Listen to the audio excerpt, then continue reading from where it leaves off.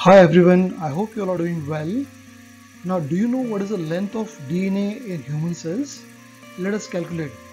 Now, one human cell has around 3 billion base pairs of DNA, and each base pair have a length of 3.4 angstrom in it. Now, when we multiply this 3 billion base pairs into 3.4 angstrom in it, and when we calculate this further, so we get an answer of say around each cell has 1 meter long DNA. Interesting, isn't it? Now, if you don't know what is the meaning of base pairs, what is the meaning of say length of base pair, I have made one video based on the structure of DNA.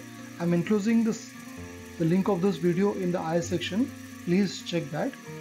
Now, there's one more fact about the DNA in the body of the human. Now, each cell has around 1 meter of DNA, which we have calculated just now.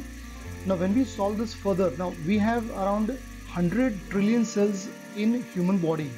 Now, when you multiply this 100 trillion cells by 1 meter long DNA, and when we solve it further, we get around 10 into 10 raised to 10 kilometers of DNA in human body. And surprisingly, that long DNA is even longer than the distance between the sun and earth. So now you might get a question like why DNA packaging is required. Now students, just now we calculated the total length of DNA per human cell is around 1 meter, and this DNA is to be packaged into the chromosomes. And surprisingly, if you see the size of the cell, now size of the cell in eukaryotic cell is around 10 micrometer. Moreover, the size of the nucleus is still smaller than the size of the cell.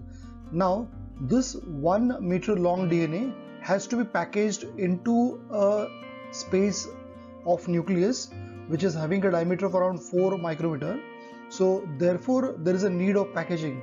So, 1 meter DNA has to be packaged into a space which is around 4 micrometer in case of eukaryotic nuclei. So, therefore, packaging is required.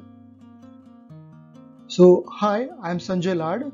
Welcome to one more video of SPL BIO-TONIC. In today's session, as we said, we'll talk about the packaging of DNA. So in the beginning, I request you all to like my channel, share it and subscribe it, and don't forget to press bell icon, and you'll get notification of my new videos quickly by subscription, and subscription is totally free. So let us start with packaging of DNA into the chromosomes. Now in eukaryotic cell, the packaging takes place with the help of two types of protein, histone proteins and non-histone proteins. Now DNA is negatively charged due to the phosphate groups, whereas to package this negatively charged DNA we require positively charged proteins such as histone proteins. Now histones are positively charged proteins due to amino acids such as arginine and lysine. Now these histone proteins are broadly divided into 4 types: H1, H2, H3 and H4. Now this H2 is further divided into H2A and H2B. So students, in total we have 5 types of histone proteins: H1, H2A, H2B, H3 and H4. Now in a stepwise manner, these histone proteins help in packaging of DNA. Let us see one by one. Now these are histone tetramers. These are also histone tetramer. They come together to form histone octamer. Octa means 8. So here 2 units of H2A, 2 units of H2B, 2 units of H3 and 2 units of H4. They come together to form 8 units of histones. So that is called as histone octamer. Now they actually form the core of nucleosome. Now this is the core of the nucleosome around which there is a coiling of DNA. Now this histone core shows 1.75 tons of DNA, not exactly 2 tons, but it is 1.75 tons of DNA. Now this DNA is divided into 2 types. The DNA which is attached to the central part of the nucleosome is called as core DNA, which is having length of 146 base pair. Now this is the central part called as histone core or histone octamer. and the DNA which connects the two nucleosomes is called as linker DNA, which has a length of 54 base pairs. That is 27 base pair upside, 27 base pair on the lower side. So this is one nucleosome which has a diameter of 10 nanometer. So each nucleosome contains the central part called as histone core, which is made up of histone octamer, around which there is a coiling of DNA. There is 1.75 tons of DNA. This DNA is of two types, core DNA and the linker DNA. Students, remember, H1 is not part of nucleosome. H1 protein is not part of nucleosome. So each nucleosome contains the histone octamer, around which 200 base pairs of DNA is there. Students, to talk more clearly about the nucleosome, the central part of the nucleosome is called as histone core or histone octamer, around which there is a coiling of DNA, and this coiling of DNA is around 1.75 tons. Now this DNA is of two types. The part of the DNA which is attached to the nucleosome core is called as core DNA, and the part which is connecting the two neighboring nucleosomes are called as linker DNA. Now students, this is structure of nucleosome, which can be summarized as nucleosomes are made up of histone octamer plus 200 base pairs of DNA, and this 200 base pairs of DNA is divided into 146 base pair as core DNA, and this linker DNA is 54 base pair, which is divided into 27 base pair on the top and 27 base pair on the lower side. So this is the structure of a nucleosome. Students, when we see this structure of nucleosome under, say, higher magnification of microscope, we can see this as beads on a string structure, and you can see this beads on a string structure which we normally wear around our neck. So we call in Hindi as gale ki mala. Now these individual units are called as nucleosomes, which are carrying the DNA in the background. So these are the DNA which is coiled around the histone protein to form nucleosomes. So this is a beads on a string structure. Now 6 nucleosomes come together with H1 protein to form further coiling called as solenoid structure, which is having diameter of 30 nanometer. Now these are different dimensions of the solenoid structures, different views of or different the perspectives of solenoid structures.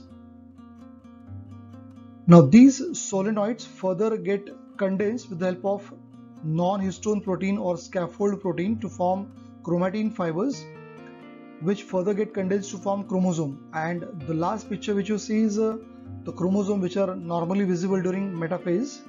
So this is like the packaging of DNA takes place with the help of histone and non-histone protein to form chromosomes.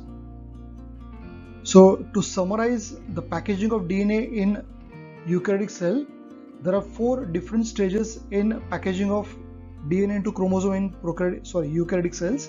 First is nucleosome formation, second is solenoid, then third is chromatin, and last is chromosomes. In case of nucleosome, 2 units of each of H2A, H2B, H3, H4 come together to form histone octamer, around which there is a 1.75 tons of DNA. This DNA has a total length of 200 base pair, which is further divided to 146 base pair as core DNA and 54 base pair as linker DNA, and the diameter of the nucleosome is 100 angstrom. Again, I am telling you, H1 is not a part of nucleosome.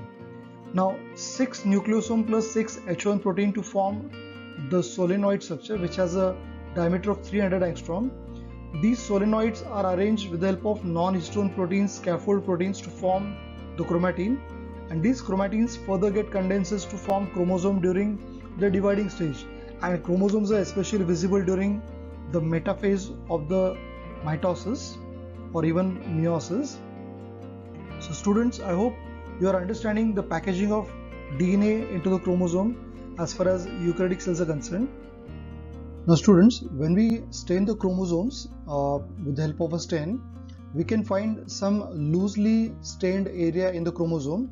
These loosely stained area in the chromosomes are called as euchromatin, whereas darkly stained part in the chromosome is called as heterochromatin. So euchromatin is lightly stained, whereas heterochromatin is darkly stained.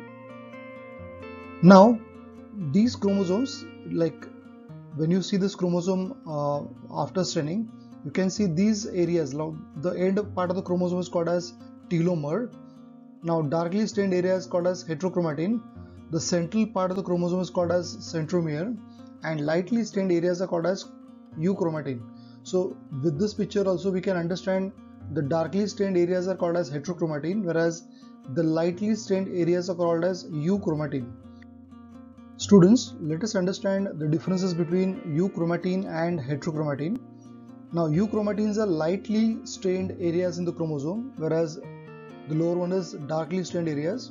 Euchromatins are covered with less proteins, whereas heterochromatins are covered with more proteins. Now, due to less protein, the DNA is accessible to the enzymes such as RNA polymerase to form RNA. Now, formation of DNA to RNA is called as transcription. So, in case of euchromatins, the DNA is accessible for the transcription process. As heterochromatins are covered with a lot of proteins, so this DNA is not accessible for enzyme to transcribe. So therefore euchromatins are genetically more active as compared to the heterochromatins. Now in case of prokaryotic cell, to understand the packaging in case of prokaryotic cell, let us see the differences between eukaryotic cells and prokaryotic cell. Now eukaryotic cell is having larger size, whereas prokaryotic cell have smaller size. The length of DNA in eukaryotic cell is longer as compared to prokaryotic cell. DNA of eukaryotic cell is around 2 meters, whereas the DNA of prokaryotic cell is just 1100 micrometers. Now in case of eukaryotic cell, nucleus as such is present, whereas nucleus and other cell organelles are absent in prokaryotic cells.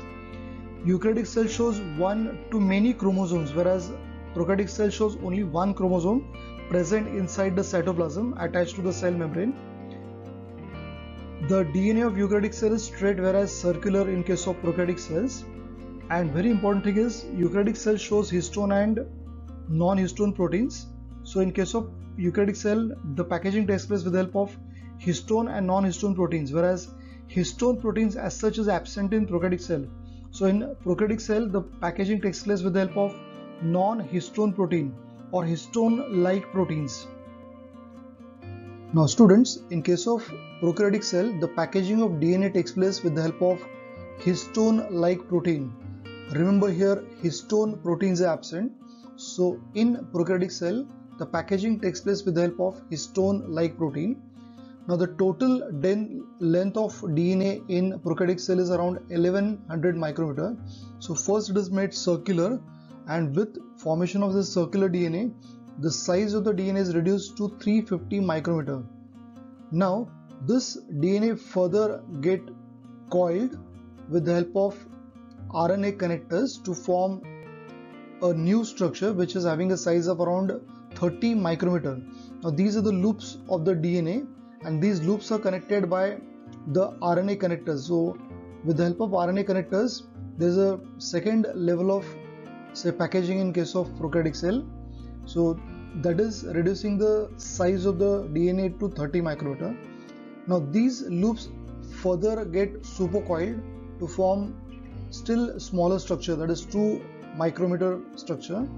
So in case of prokaryotic cell, 1100 micrometer long DNA is first reduced to 350 micrometer, then to 30 micrometer, and last to 2 micrometer. Now students, this 2 micrometer small DNA is present inside the cytoplasm of prokaryotic cells, and this DNA is also called as nucleoid. It is also called as nucleoid. So students, to summarize, this packaging of DNA to chromosome in prokaryotic cell takes place with the help of histone-like proteins, whereas in case of eukaryotic cell it takes place with the help of histone and non-histone proteins. In case of eukaryotic cell, there are different stages like nucleosome, solenoid, chromatin and chromosomes. Okay, now students, if you're still confused between the words like chromatin, chromosome, chromatids, I have made one video based on these three terms. So I'm enclosing the link of that video in the I section.